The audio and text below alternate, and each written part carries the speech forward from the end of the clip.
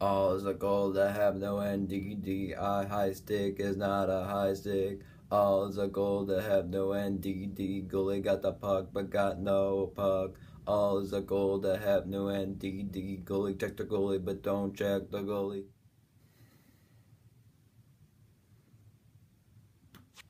James, you know you got an SFR to do. There's nothing great that came out of the game. What am I supposed to talk about? Well, there was one positive. Oh yeah, that they decided to score 2 goals so we can actually get a free cup of coffee. What were you thinking, refs? Sabres lose 3-2 over the Nashville Predators. This time we should talk about the game. Nashville's first goal, Kyle Turris skates behind the net. Casey Nelson does a good job of keeping him to the side, but then he makes a great pass up the middle to PK. Now you think PK would take a big clapper, but he takes a wrister that would have been headed over the crossbar, but Craig Smith jumps and then it deflects in the net. They reviewed it and they still called it a goal. I was blown away. Now they obviously must have thought it hit Craig Smith's hand or shoulder, but they obviously did not take the time to review it. By looking at this picture, it's obviously that it hits the shaft and then deflects in, and the shaft is over the crossbar. The Sabres win the draw clean. Dahlin passes it to Ristolainen. Ristolainen shoots. It was going wide. Then Rodriguez tipped it off his thigh and went in the net. Oposo tipped it in. They have one guy in front of the net? No, they actually have 2. Where has this been all year? Okay, so we're tied after 1. But not even a minute into the second, Dahlin tries a lazy flip pass into the offensive zone. PK knocks it down, races back to Hutton. It's a clean break. Ristolainen tries to get back, but he was about to make a change. Takes a clapper, he scores.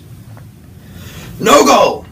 They wave it off because they blew the whistle right before Sheary put it in the net, because they thought Rinne had possession of the puck. Now remember, there was a delayed penalty on Nashville, and when the Nashville touched the puck and had clean possession of it, the whistle would blow. But it hit his pad and knocked back. Under 10 seconds left. Montour, I think, intentionally missed the net. The puck ricochets off the back wall, goes right to Skinner, right on his stick. He puts it in the wide open net. It's 2-2 going into the third. Nashville's third goal.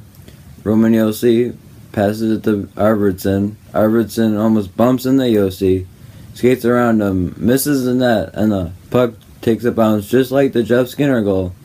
Right into Arvidsson, and he puts it bar down. Ristolainen was just caught in no man's land, but it was an unfortunate bounce, just like Jeff Skinner's goal for Nashville. Some closing thoughts about the game. I didn't think Rinne was great. I thought he left a few rebounds that we just failed to capitalize.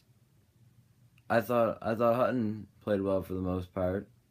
And guys, listen, he's our goaltender for now until Ukko, so just deal with it.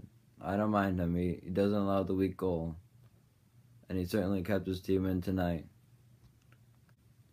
Okay, before we go to questions, my question for you is, are you in?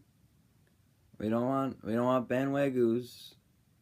Will you be with this team when they do their struggles next year and ups, and hopefully they'll make the playoffs?